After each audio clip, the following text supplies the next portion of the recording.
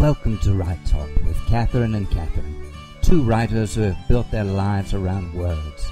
Write Talk is a time to open up about the writing journey and be honest about the bumpy journey. By coming together and sharing, we can make each journey more enjoyable. Hello there and welcome to Write Talk. I am Catherine Lang, your host for today, and Catherine Grubb is out getting some rest and relaxation, as we all need at times as writers. So I am going it alone, joining you on this journey of words, finding our way to be our own success, because success is unique to each of us.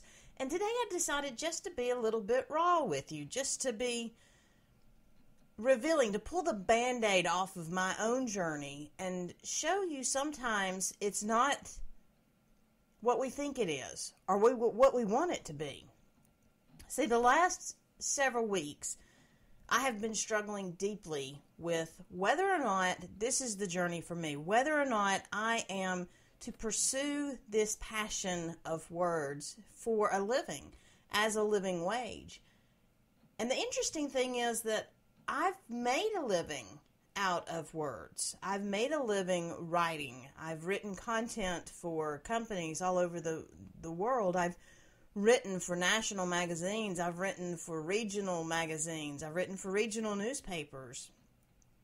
But I still wondered, am I good enough to do this for a living? Am I good enough to live off the words that I create? Now, part of the issue for me started back last year. And I told my husband, I've been telling my husband, that if he'd just give me X amount of time, I could get this done. I could make a living with my unique words. Not for most of the income that I have been making has come from other people, from content for other people, from social media managing for other people, but not from my own words. But for them, if they were willing to pay me for those words that I was creating, then surely my words were good enough to create an income for myself and my family. So I told my husband here recently, I said, by this date, I will be making a living wage as a writer with my words.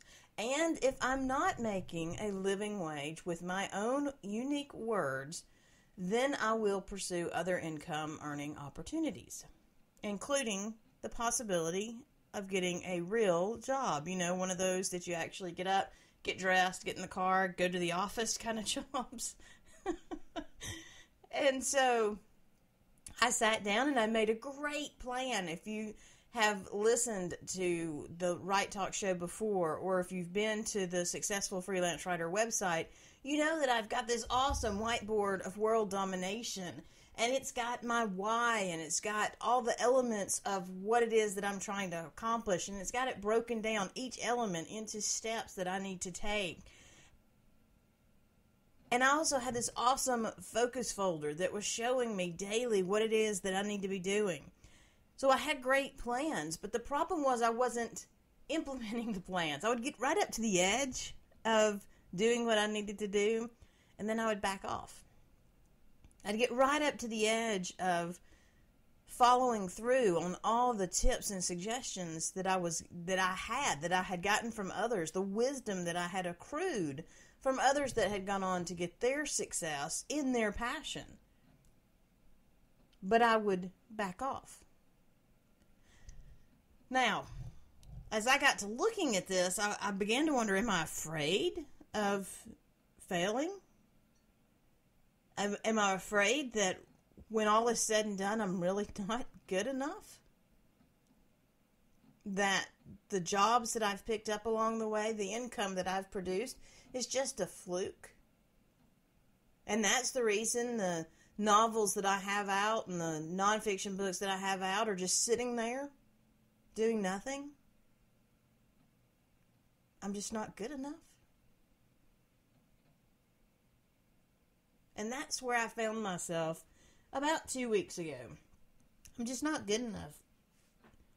I have been going through Jeff Boyne's course, Tribe Writers, and really trying to hone in on what it is I'm trying to do and what it is I really want out of it. And also, I've been listening to webinars by Grant Baldwin and Brian Harris, who also encourage you on this journey of uniqueness, because I can't look at their success and know how to get to mine, because my success is unique from theirs. I can't even look at what they're doing and know if I'm close to success, because their idea of success and my idea of success are so completely different. But I can listen to them and learn from them about this journey, and that's what I was doing. I was listening, I was learning. I was kind of doing. Not enough, mind you. I knew it wasn't enough. But why wasn't I doing enough? I knew what it was that I needed to do, but I was caught up in the cycle of what I didn't need to do. I was doing what I shouldn't be doing instead of what I should be doing. And so, in February, the Lenten season kicks off for the Episcopal Church, for all churches. But I grew up in the Episcopal Church. And I determined this year, the tradition is to give up, to focus on sacrificing something to draw us closer to the journey that Christ took. But I know from my personal experience, if I'm focused on not doing whatever it is, then I tend to want to do it all that much more. And my goal this year was to do things, to add things to my list, to add a list of 7 things that I was going to do. And I've been consistently trying to pursue those, to do stuff, to focus on the doing. And yet I still continued to struggle in this journey of words. Am I good enough? I was doing stuff, I was seeing results, but it was a far cry from where I wanted to be or where I thought I needed to be. I wasn't getting what I thought I should be getting, doing what I thought I should be doing. But I wasn't doing it consistently, because I would get tired. I'd get frustrated. I'd get mad.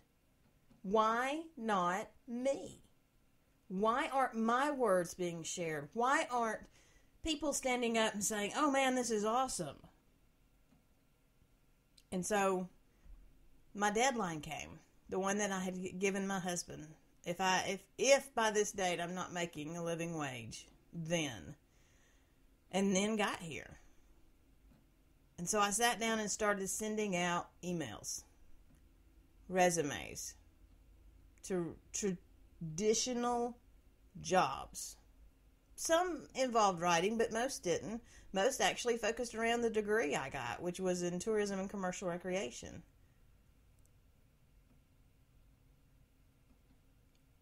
But I was giving up. I knew I was. I mean, I'd still write. Of course I'd still write. I can't not write. It's part of me. But as far as pursuing it in the capacity of my passion, I was walking away. I've been reading The Art of Work by Jeff Goins, and I got to the conclusion, and this paragraph, these sentences jumped out at me. Maybe you answered the call, but at some point gave up. You started down the road, but decided to retire or to settle, and at some point you let go. You settled for good when you were called to greatness. I cried. I was reading this book about finding your way, finding your purpose, finding your passion, and I cried because that was me. I was settling for good. I know that we're called to be great. I know that we're called to be exceedingly abundantly above all that we can think or imagine, but I was settling for great. As a matter of fact, I wasn't just settling for great. I was walking away from the potential of greatness, and I had no idea why. Last night, I sat there thinking, I'm not going to do the radio show anymore. I'm just going to walk away from that. I love doing this. I love sharing with you. I love getting connected to you on a personal way, in a personal way, because I know that sharing and being together allow us to grow in our own unique journeys. And I want to encourage you in that. It excites me to see you pursuing what it is that you're so uniquely designed to do. But I was going to walk away because of why. I didn't know. I didn't know why. I thought it might be because I didn't think I was good enough. And maybe that's part of it. Maybe that's all of it. But the point is, I woke up this morning and didn't care anymore. I didn't care if I wasn't good enough. I didn't care if I was talking to myself for the next 30 minutes. I didn't care if I never earned another dollar from the words that I shared. Because I am designed to share words. I am uniquely designed on purpose for this purpose of encouraging others, lifting others up, stirring others up to pursue their uniqueness. And when I quit doing that, when I quit fulfilling what it is that I know I'm designed to do, then I am going to live a settled life. And a settled life might be good, but it's never extraordinary. And I am going to be extraordinary. That's just all there is to it. I am going to be extraordinary. But we're going to go through those times in this journey where we don't like it. We don't like the results. We don't like the requirements. We don't like the sacrifice. But what might feel like a sacrifice to me is really just a choice. I choose to do what I know to do instead of settling down for a Netflix marathon or playing video games just to play video games or stare out into the great unknown just because I don't want to clean up the kitchen. I mean, we're going to make excuses, and I've been making so many of them. But I'm telling you right now that you can. Whatever your dream is, you can reach it. I went to a writer's group. It was the first time that I had really reached out to others in this journey. I went to a writer's group this last week, and one of the gentlemen in there said that if you are looking to make money doing this, then you're looking in the wrong place. And I disagree. I completely disagree. I think that there is a wealth of income out there for those that are willing to invest in the creation of words that inspire, engage, and entertain people. I have no doubt in my mind that the income opportunities are available to those who are willing to work at it. But like anything, it's not going to be an easy journey. It is work. It may be joy-filled work because it's doing what we love. It's doing what we're passionate about. But it is work. So I'm here to tell you right now that first, you are good enough. Now, you may have to continue to study and to grow and to hone that good enough until you're great. But you're good enough. Put the words down and let the words begin to grow. Plant those seeds. And second, it is possible. Whatever it is that you're dreaming, whatever image you have in your mind, getting there is possible as long as you're willing to take the steps, to walk it out. You have to do it. No one will do it for you. And that is the toughest thing when it comes to success, because you watch other people reach theirs and you think it's because of they knew this person, or they got this blessing, or they got this step up. But you have no idea what they sacrificed in order to have that next step. And their journey is not your journey. So that's the next thing I'm going to tell you is don't compare what you're doing with what anyone else is doing. Because theirs is unique. Their struggles were unique. The journey they took was unique. The pain that they suffered to get to where they are is unique. And trust me, 99% of the time, you don't want to go what they went through in order to get to where they were or are. So your journey is unique, and that's the journey that you need to take, and that's the journey that you need to concentrate on. And finally, the final thing that I'm going to talk to you about right this minute is that you can make money writing. You can make money writing. You can make money writing. You can make money writing for other people, or you can make money using your own words. It's what you're passionate about and what you love that's going to drive you. Don't let the dollar sign drive you. Let the passion drive you.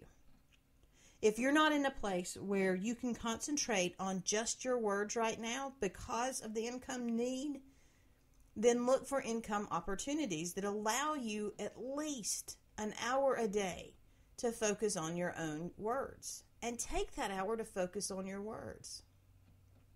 That is my struggle. The taking the time, doing what I know to do, writing the words, sharing the words, pursuing the opportunity to write and to share the words. You're not going to do it for me. I'd appreciate you doing it for me, but you're not going to do it for me, and that's okay. You're not supposed to do it. No other person is supposed to hand me my success. No other person is supposed to build my career for me. No other person is supposed to push my book to the #1 bestsellers list. I am the one driving this journey. It is up to me, whatever my it is. And for me, it's about engaging people. And if I don't get up in the morning and talk to you like I'm talking to you right now, if I don't get up every single day and create words that engage you, then I will never get to the point that I want of engaging 100,000 people a day. It won't happen. Y'all aren't going to show up at my house. You can't find my house. And that's part of the reason we live where we live. We live in the woods. We live in a secluded place so that we can enjoy the creek running behind the house.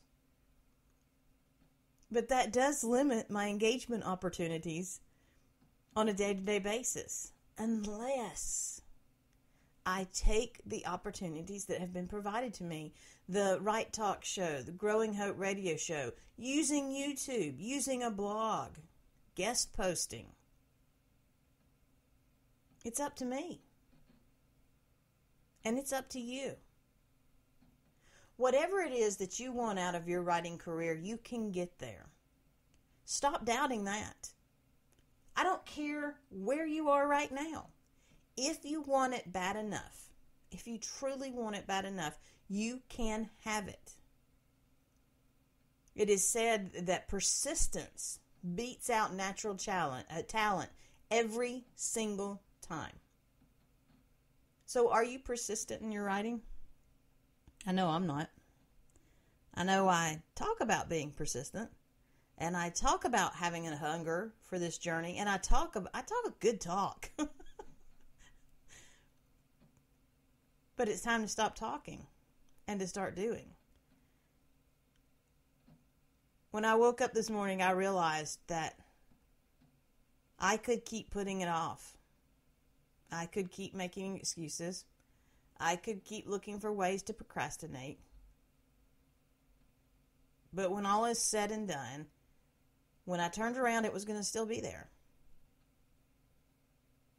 That dream of sharing words every single day, of standing before crowds and talking about passion and purpose and pursuit of those in a bold new way. That dream of sharing stories that inspire are words that bring tears. Good tears, sometimes bad tears, but that stirred emotions. I can walk away. I can go get a 9-to-5 job. I can bring in an income. But that passion's not going away. That passion's still going to burn in me. And if I deny it, I will become settled. And I want more than that. So how do we get to this place of more? How do I get to the consistency that I know I need? Well, one, I share with you. There's nothing more important in this journey of becoming unsettled and pursuing passion than to have the people around you that can support you, the people that can encourage you, the people that will remind you that you are good enough and you need to keep stepping. The second thing to do is to keep on learning. I don't care where you are in the process, you need to keep learning. The most intelligent people in the world continue to learn, to absorb information, to grow up knowledge and wisdom and understanding. This is not just about writing, but about life in general. The books that I have right now on my list include books by Michael Hyatt and Kay Arthur and Dale Carnegie and Napoleon Hill, and then some independent authors and that talk about attitude and controlling the tongue, ironic since I want to make a living with words. But the idea is that I'm just stuffing information into my head, absorbing, learning, growing. So you need to continue to learn, and you have to keep taking action. That's ultimately the only way to be a writer is to write. I don't care how good you are. If you don't write, you'll never be a living wage writer. You'll never earn that success that you desire. So you have to have the support, you have to keep learning, and you have to write.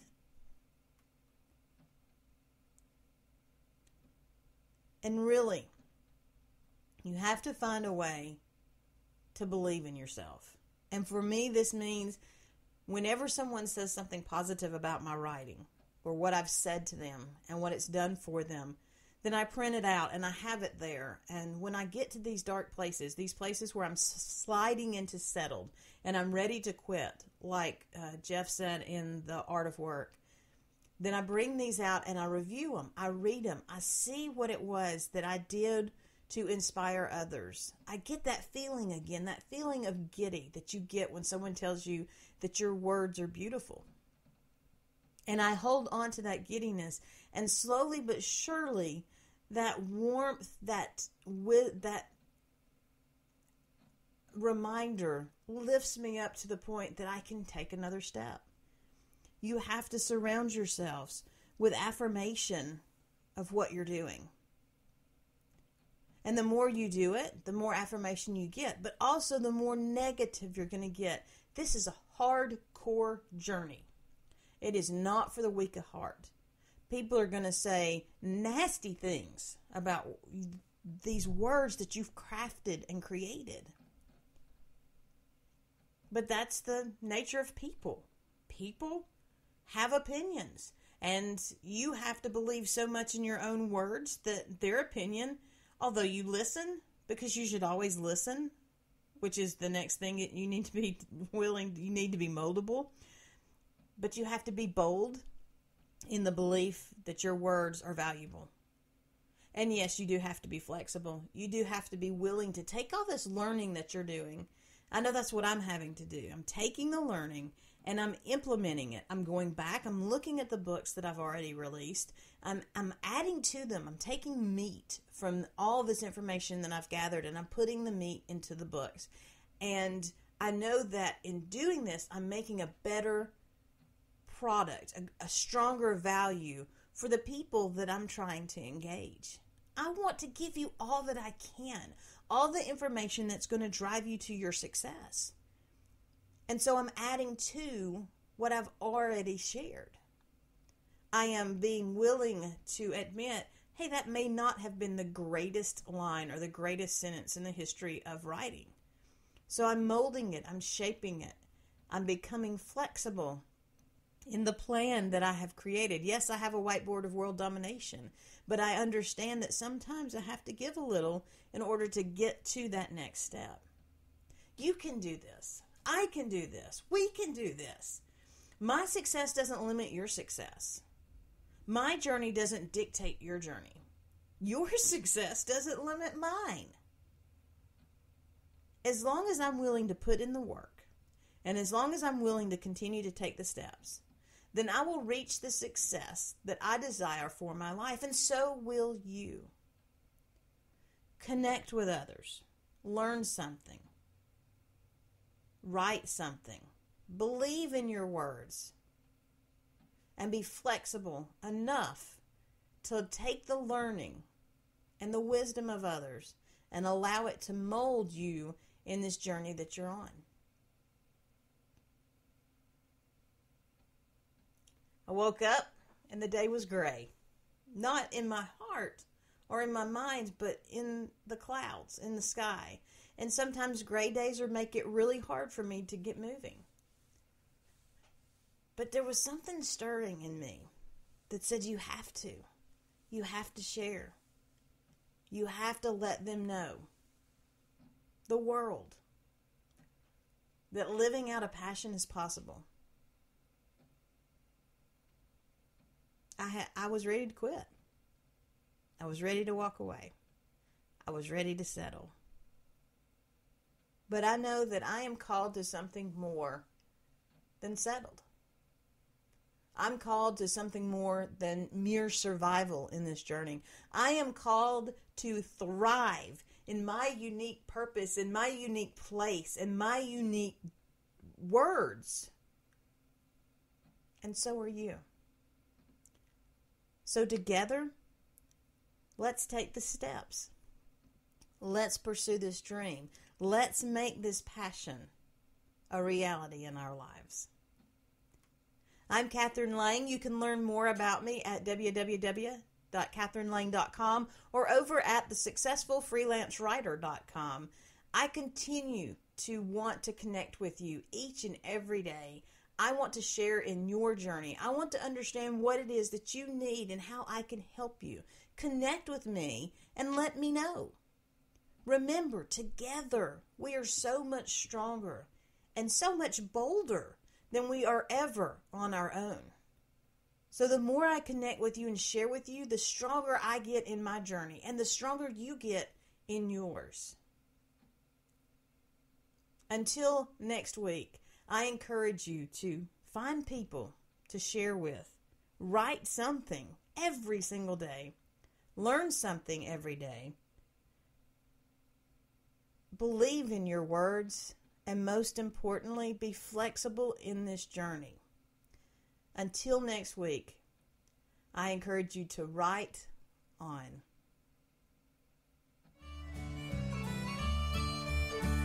Thank you for joining us for Right Talk with Catherine Grubb and Catherine Lang. Catherine Grubb is the author of a couple of funny novels and write a novel in 10 minutes a day, and founder of 10 Minute Novelist on Facebook. Learn more about Catherine Grubb on www.10minutenovelist.com. Catherine Lang is the founder of The Successful Freelance Writer, the author of 3 novels, 3 nonfiction books, 6 gift books, and 4 ebooks. Catherine Lang has been building up a career with words over the last decade and enjoys the opportunity to help others discover their own path to their uniqueness. Join Catherine Lang on the journey to grow up hearts open to pursue the extraordinary. by visiting www.catherinelang.com. And remember, join Right Talk, same time, same place, for more ideas, tips, and stories about growing up a writing career. Until next week, keep on writing.